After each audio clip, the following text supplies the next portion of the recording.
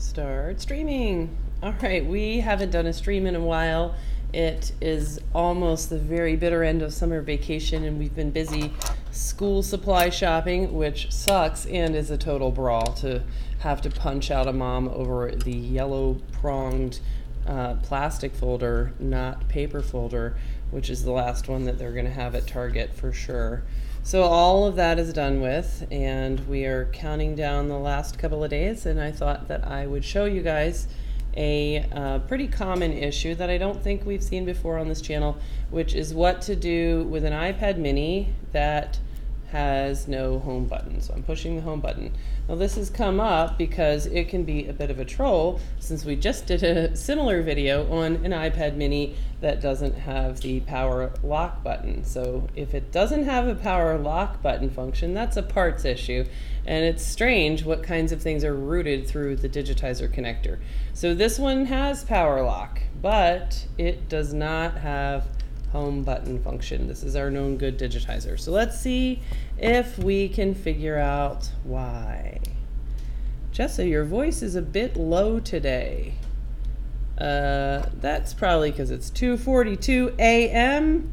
I have recovered 2, 3, or 4 Rush data phones and I don't know, 5 or 6 other jobs, and I'm ready for bed. Okay, is it a strange hour for a stream? Yes, it is. It's strange hour for a stream.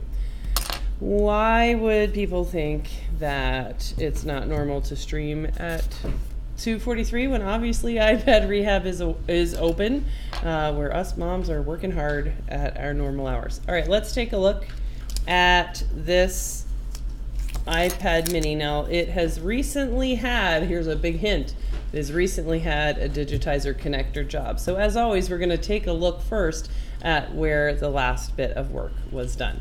So let's see if we can slide over to microscope view. Let's do this, and let's take a look at that connector job.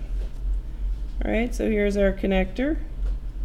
Connector job looks pretty good, but I can tell that there at some point was some bridging. Let's see if we can zoom in, and some of the bridges look like they were cleared on this connector, just kind of tidied up a little bit. But one thing jumps out at me, and it's important to kind of recognize the difference between no stuff, meaning there was never a component placed on the board, what you need. I'm looking for a 5 screen. A 5? Yeah. Oh. Thank you. Yeah, and there's a 5 dock in here. The rest are in purple envelope. Okay, where's Underdog? Underdog is undoubtedly asleep because it is almost 3 o'clock in the morning. All right, so let's first look at, I'm going to put this board away. I'm going to swap it out here with one of the student minis, which generally are wrecked. This one's not so bad. All right, so let's look at this mini. So when we look here, let's look, for example, at this spot. And you can see these pads are really, really rounded. They're so rounded, they look factory perfect. It's hard to imagine that there was ever a component there. So we have to really kind of question when we see those factory perfect pads and think, was there ever anything placed there or not? Same thing going on here. See those factory perfect pads? And if we go to ZXW, then we can really get trolled. Here, let's see if we can take you to ZXW. Let's see if ZXW can wake up. Let's see. Hello, everybody in chat. Long time no stream. All right. You look very tired. Thanks, Nivesh. Thanks for noticing. Big kiss for you. All right, let's look up iPhone. I am pretty tired. It has been a while since I had to work all night long. I've gotten out of the habit. All right, let's see. And I'm pretty, I was asking Christy earlier, what do we have around here that's could be like a quick, easy stream? Because I'm down to like the harder of my stack of Rush data jobs. Let's see, iPad mini. So I want to just kind of show you now how it is that ZXW can troll you, and you never want to just rely on ZXW. ZXW is great, but it is only a time saver. It is not a substitute for schematic. So let's look at those same spots. So if we look at ZXW, here it says there's a dude, C1761. Look, it's a capacitor, and it's on some SPI grape clock line, whatever that is. So that is a capacitor that, if you look at our board, this is the donor board, it's missing. But those look like factory perfect pads. Oh my goodness, what's up with that? And then let's similarly look here. So there's this little row of 2, and then 2 down from that. Let's click back over to ZXW and see what he has to say about that. So 2 down from that, I think right here, there is C1704, a capacitor on some line called PP1V8 grape filter. Well, what's up with that? Now let's go to the schematic and let's look up C1761 just for fun. So here's the iPad mini schematic, and what happens if we look up Control Find C1761? What is it? What can we learn about it? So here at the digitizer connector, C1761, it says no stuff. No stuff. No stuff means that it was not stuffed or placed on the board. So it was never there to begin with. And what's the other guy? I think it was this guy, C1704. So C1704 is also missing on our board. So let's look. C1704. What does the schematic have to say about you? Okay, C1704 is present, but this one is no stuff. So L1750. Let's go back and see if which one is that? L1750. Yeah. So there's 2 guys, 1 dude, and the next dude. So let's look back and see if that matches our board. So the 2 guys, 1 guy, and the missing guy is in that second position, which means that he is actually not C1704, but he is L1750. So L1750, a filter, that looks like it would be important. L1750. If this was missing, then gee, that would cause a big deal. So let's see who he is. L1750 over here, and it again says no stuff. No stuff. What does that mean? That means that is intentionally omitted from the design. Now, why would that be? Well, let's see if we can think about that for a second. What do you think this thing does? Looks like some kind of a drawbridge that's connecting PP1V8 grape to PP1V8 grape filter. So if this guy is present, this is going to be a wire there, and you'll have PP1V8 grape present on both sides. Now, why would they take that away? If they took that away, then let's follow this path. So there's this other filter here that goes to this chip, and let's see, what does this chip do? Well, I see a power input to this chip, so VCC main grape, and grape is a word that means touch, and I can see that there's some kind of a data line here that says grape on, main to grape on. And oh, here's another case where I have no stuff, meaning main to grape on is no longer going to come from that guy. It's going to come from PP1V8 grape. So PP1V8 grape is then going to knock on the door. Hello, ding dong. Why don't you let PP1V8 S2R grape go through and shoot out PP1V8 S2R2 grape? And then that will come down through the filter and go out here. So what does that mean? That means that by leaving off this no stuff, we now have control of the presence of 1V8 grape filter, and it's going to be controlled by logic. So instead of always being present, we're going to have a signal to switch it on so that we can control when we want that signal to appear. And you can imagine that maybe there was a time before this little switch was kind of built in here, that during troubleshooting, during design, you wanted PP1V8 just to go through and not have it turn off and on. And then once that design was finished, everything's working, this component, this sort of piece of the puzzle was added, and then you wipe away the drawbridge so that now the control of this signal comes from a chip rather than just always being present. So that is why you see no stuffs. There are things that are intentionally left off the board. So no stuff means not stuffed, not placed on the board. It's intentionally left off. So let's go back and look at this donor board again. So now it makes sense. This isn't actually a missing guy. That is a no stuff spot. It's a spot that was pasted. All the components were stuffed on the board, except not that one. It was not stuffed. And then when the board goes through the oven, everything heats up, solder paste beads up, and it makes these factory perfect looking solder pads, but nothing was ever there. So don't ever put anything back on a no stuff pad. You need to watch out for that. Same thing, this is no stuff. Now that we know what no stuff is, let's go back and compare to the board that we're trying to fix. So let's look at the same area. Here's the board that we're actually trying to fix. So now we can see on this top no stuff, it doesn't look factory perfect anymore. Somebody's touched it with a soldering iron.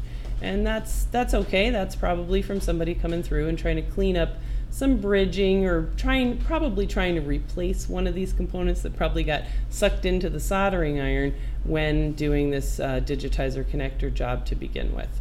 So let's kind of scroll down here, and now here's our second no stuff, and that's not there. But here, this is something that jumps out at me. This, I want to question. When I see something that looks missing, something looks missing there, IC pads, is that no stuff or not? And according to the other board, that position is supposed to be a guy, and it looks like a filter next to a resistor. So let's see if that's true. So now, I don't think this one's supposed to be no stuff, but we need to make sure. ZXW cannot tell us whether something's stuffed or no stuffed. It'll always say it's there. So we have to look at the schematics. Let's go look up this guy and see if we can find out, who is you? Who is you? All right, oops, let's take you guys over here with me to screen and look at the schematics. So let's see, this guy, his name is L1760. So we'll go from here to ask, what can we learn about L1760? And let's find out. Okay, L1760, it does not say no stuff. So this is supposed to be there. It's been knocked off. So what does it do? Let's see. Well, general purpose in out button, home when low. Home button. All right, so that makes sense. So now we've got home. This is clearly a home button signal line. So we've got the connector. The home button is on the digitizer, and it is connected by a solder joint right there on the screen. The actual home button is soldered to the screen, and then the screen, of course, connects to the digitizer connector. And then you've got this line here for home button that comes out of that digitizer connector. You can see it up here at the digitizer connector. This first pin goes to home button line, goes through a resistor, and then it goes through this filter. And then from here, where else does it go? Let's just learn what we can about how the home button works. What does the home button signal actually do? Input, so we can see this inputting into Allison, the power management chip. And we can see that there's this 1V8, so it would normally be 1V8, and this is a pull-up resistor that's going to isolate our data line, the home button line, from its parent power line, so that when the home button is pressed, just this side of the line will go low and turn 1V8 into a 0. And where else does it go? And then we have it inputting here to this guy, U0652, which is the great big CPU. All right, so that makes a lot of sense, and that kind of it doesn't go anywhere else. And that tells a nice story. So now we get how the home button itself works, and it's a pretty simple little thing where there's a 1V8 power rail that's always present, and when you push that home button, what you're really doing is just shorting that line to ground. So you're turning a 1V8 into a 0 just for enough time in order to send that signal up to both the power management chip and the CPU, where then magic is going to happen. Siri could be activated. You could take a screenshot if you're also pressing power button, or you could just simply prompt the screen to move back to the lock screen. That's what the home button does. So what's the problem here? How do we fix it? We're definitely not going to have home button function if a filter in that line is just missing. So now we'll have one V8 all the time. We have no way to short that to ground. One solution would be to just leave your iPad open and carry around tweezers, and anytime you wanted to activate the home button, then all you'd need to do would be to just do something like that. Touch the home button pad to ground. That would be the same thing as pressing the home button. But that's not very convenient, especially if you're giving it to your kid to take to school as part of their school supply list. So we are going to try to get this one fixed. So let's go ahead and just warm up these pads and see if we can do this job quickly and painlessly with the mini hot tweezers. And I will pay attention to you guys over here in chat a little bit. Let's see. Hi Jessa, greetings from Poland, where I bet it is not 2:57 a.m. I bet it is not 2:57 a.m. in Poland. I went to Krakow one time, and that was really a lot of fun. But man, that is a city of cobblestone walking. And here's the thing I didn't get about all these Polish women. They're walking around these cobblestone streets, and they are wearing high heels. I don't understand that. They, I get there's nothing wrong with walking. I think that sounds really fun to kind of, live in a city and do a lot of walking. But the high heels, what the heck? It was really funny. When I went there, I had kids, and I had very young babies at the time. So I had intended to take my 6-month-old with me, but I ended up leaving him with back home with grandma because he had a double ear infection on that trip. And so then I was like, free, I don't have any kids, I can do whatever I want, I'm in Poland. And so I also spoke zero Polish. So I thought it would be a great time to take the opportunity to get a haircut, since that's the kind of stuff you don't really get to do when you are a mother of a 6-month-old. So I walked into some place like Frizierski or something like that, and I was like, that looks like it says barbershop, I guess. Does it? Yeah. How the fuck do you happen to know that? Well, it's the same word in Croatian. Okay. So, did you go to the Frizierski? I did not. You did? Why not? Because you had kids with you. You didn't want to be frizzed. Well, I went, and so the woman hairdresser there is, she speaks no English. I speak no Polish, and it was amazing how you could still communicate the universal language of women needing haircuts, where it was just like cut, and so you could have this whole conversation. And I remember just thinking that she too is standing there all day wearing these huge platform high-heeled shoes that must be the most fucking uncomfortable things in the world. Super, super nice, friendly chick. And it was really fun. So she totally gave me a haircut. It was weird to get a haircut where you can't chat. But it was great. I mean, I think she dyed away the gray, gave me a haircut, and I remember giving her a big hug, and we took a picture, and that was that. All right, let's get this.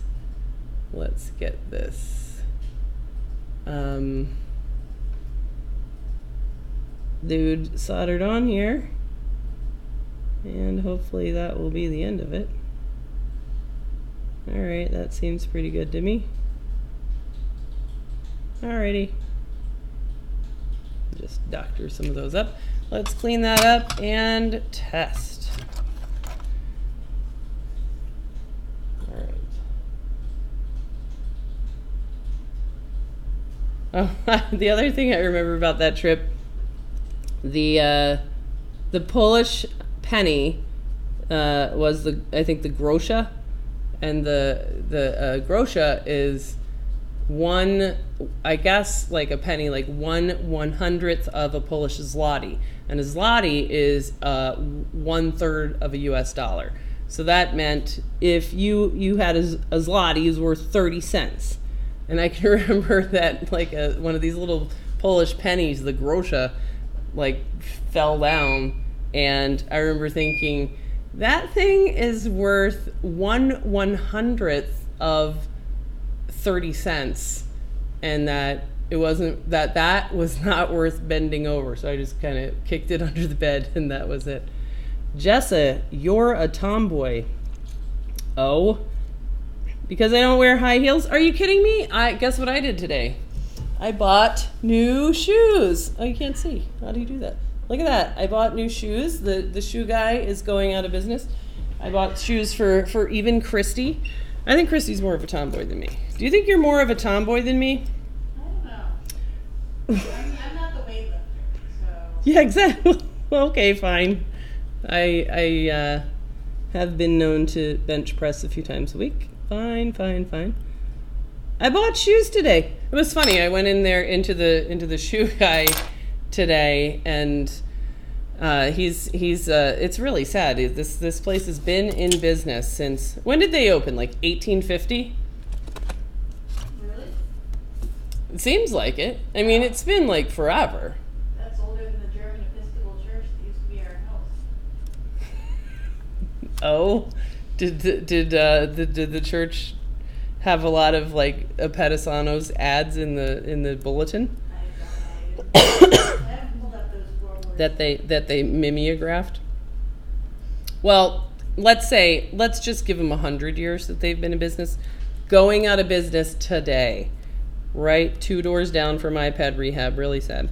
So I went in there to talk to the owner and kind of talked about biz stuff. And then so he's got this job of like liquidating this entire fancy, kind of high-end shoe store. So he's like, well, do you want to buy some shoes? And I'm like, I guess. I have been wearing the same pair of flip-flops all summer long, and I'm pretty sure I got them at the dollar store, and I'm pretty sure that they have an actual hole in the bottom of it.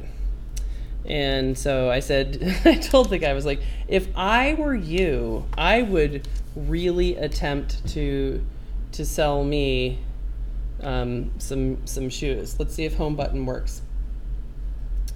Jesus, if I even do that with my legs, it's hospital day for me. Well, I don't know what to tell you about that.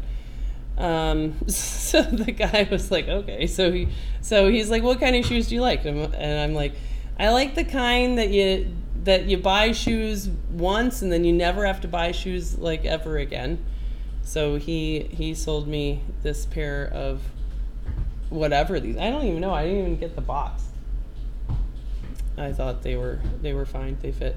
Okay, ready? Let's see what happens. Come on, work. Yay!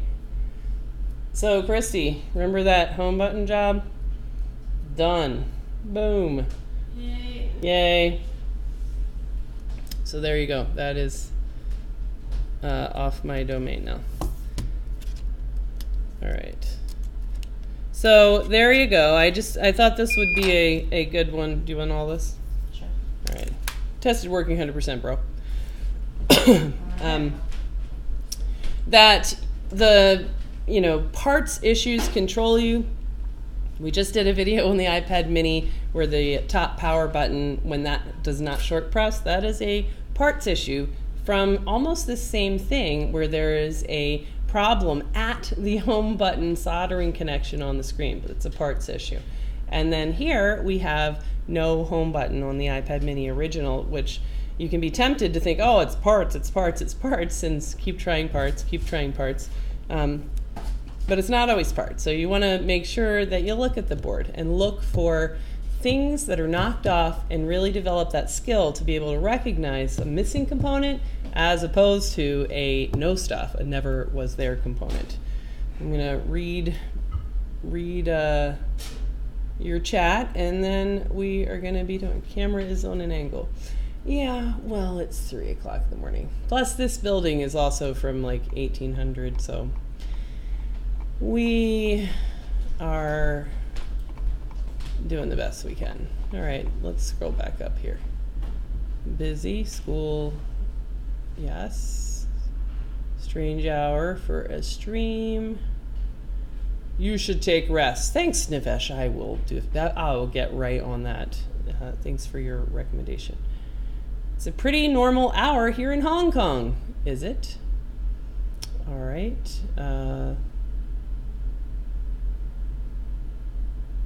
Something about a 6S TriStar. If I may ask, says Mario Ortega, who's the other technician, engineer, operator? Christy, how do you identify as technician, engineer, or operator? Technician, I guess. The other iPad rehab mom. That's Christy. That auxiliary screw bitch. Wow. Why not on YouTube? It should be on YouTube. Fuck CXW. Okay. I see Lewis always the day after and Jessa in real time. Yeah, it's because Lewis is like definitely sleeping by now.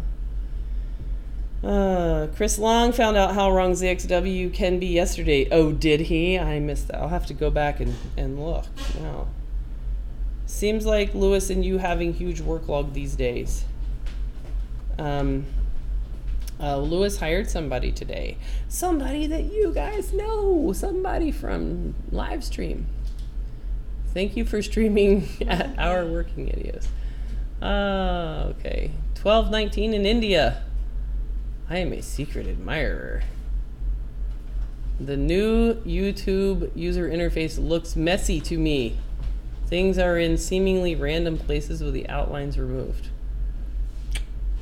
Thank you for your complaint. I will file that with the complaint department. Complaint department. That's you, Christy. You're the new head of the YouTube complaint department. Yes. It's just all you need is a trash can. Yeah, YouTube looks messy and the camera angle is fucked up and I look exhausted and need to take a nap. That's pretty much what I get out of all. That's what I get out of all of this. Sad to see the serial anti-liker has struck again. Yes, I wonder who it is. Do you use Blackfish for schematics? No, they don't have. Blackfish is the same as all the other schematics that are out there.